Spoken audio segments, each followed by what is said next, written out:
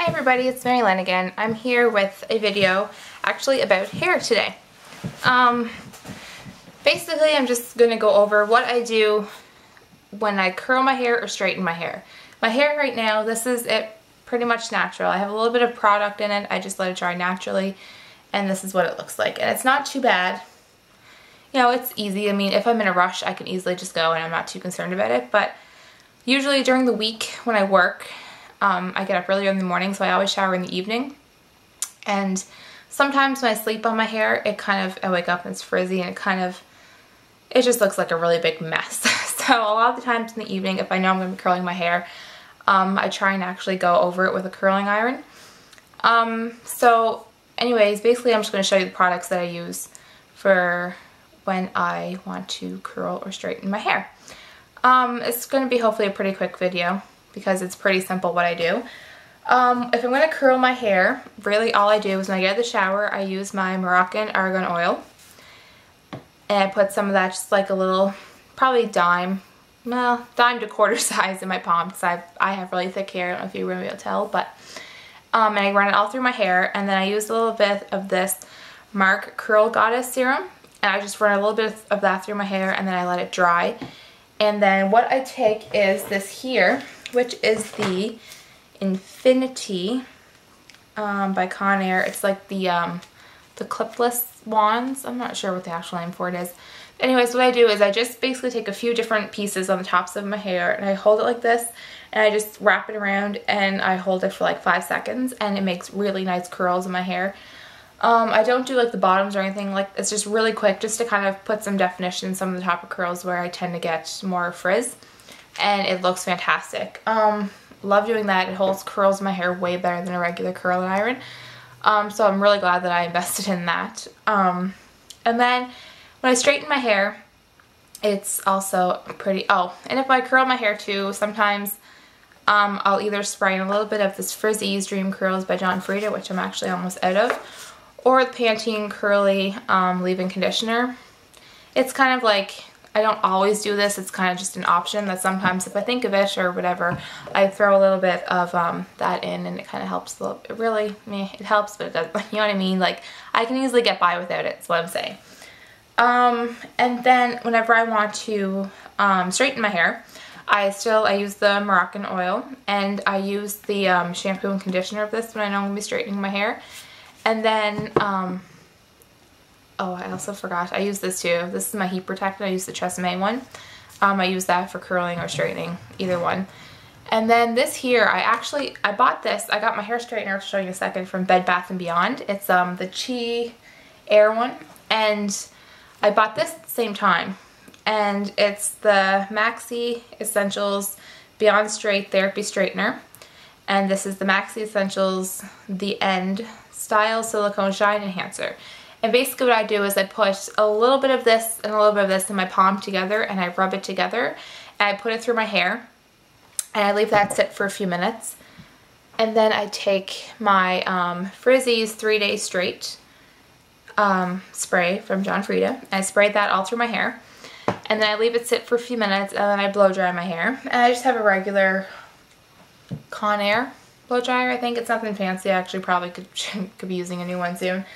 And then I take my straightener, which is this one here. It's 1 inch, I do believe. I've had it for quite a while now and I love it. It works fantastic on my hair. It used to take me so long to straighten my hair. It was ridiculous. I hardly ever did it. And then I bought this and it works magic. And I use it all the time now. It's my only straightener that I own. I threw out my other ones because they were just garbage compared to this one. And it actually takes me longer now to blow dry my hair than it does to straighten it. So like, that's how crazy it is. Like, my hair is so, when it gets wet, it holds, like, free let my hair air dry. It's like 2:30 I think or something in the afternoon now, and I showered at like 10 this morning and it's still like a little bit damp, like in the back. Like, it takes forever to air dry. It's so thick, it just holds water forever. So basically it takes me like 10 to 15 minutes to blow dry my hair, which is terrible because it's such a pain and my arm gets so tired. I usually, to be honest, as bad as it sounds, take a break in between it. But anyways, that's totally unrelated and I'm rambling as. as I've mentioned in this, I'm filming like multiple videos today, so I don't know what I'm talking about in each video, and everything's just kind of blurring together right now. But we got a new puppy actually yesterday, and so we're in the process of training him, and he does not like being alone at night. He whines and cries and barks all night long. It's so sad, but at the same time you're so tired, you just want him to be quiet so you can get some sleep. So basically I'm running on like 2 hours of sleep. And everything's kind of just jumbling together in my head. But anyways, as why I have a lot of weird, pointless rants in my videos.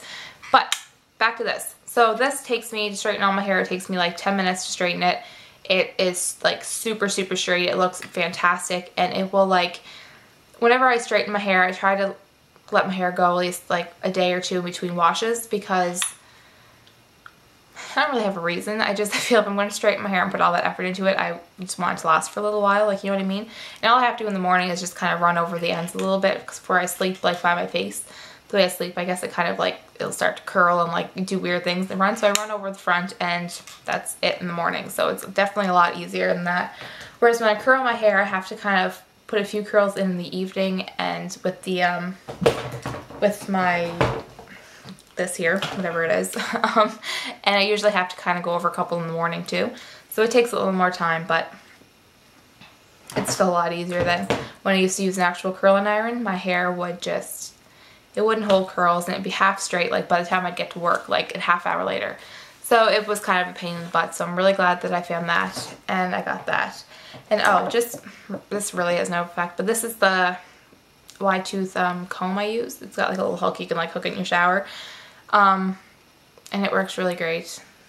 I have a big brush too, which I try not to use as much because I know it's bad for your hair and it breaks it and stuff. So I try and use this all the time if I can think of it. But sometimes I like forget it in the shower, and then I'm too lazy to go back and get it, as bad as that sounds. But anyways, yes, this is great. I love it. And it was like $2 or something at Walmart. So, and it's a goodie, so it works. So yeah, that was a really simple, quick video. As I said, I don't really do much to my hair, as in like treatments and stuff. I used to have a Lush one, and I can't think of the name right now because their names are like crazy for their hair treatments. And it was good, but I don't find they really do a whole lot for my hair. Or maybe I just haven't found a good one yet. That could easily be it. So if you know of any good hair treatments for hair to kind of, you know, tame it, because I don't, it's colored now, you can't see, but there's kind of blonde pieces through it because I did have purple in my hair, but the purple kind of faded out, so now it's like brown and blonde, which with the way the light's shining in through those blinds, it's probably going to look weird, and you're not going to have any idea what I'm talking about. But it's color treated right now in certain parts, but it's otherwise it's like my natural color. And yeah, I try and be good to my hair. I wasn't for a while. It's only probably last year that I started really paying more attention to what I put in my hair, and, you know, making sure I use good products and all that stuff, which is really important because it made a huge difference in my hair. Huge, huge, huge difference. It used to be so like, it'd be really, I'd get really bad split ends, and it would just feel really like coarse, and just, it wasn't nice. But now I have nice, good hair, and my husband loves it because he sits there and he could twirl my hair for like hours and be content. He wouldn't like them saying that, but he goes on about how soft and great it is. So that's gotta mean something, I guess. Anyways, enough of my pointless rambling. Oh right, I'm gonna go grab my puppy. I will be right back.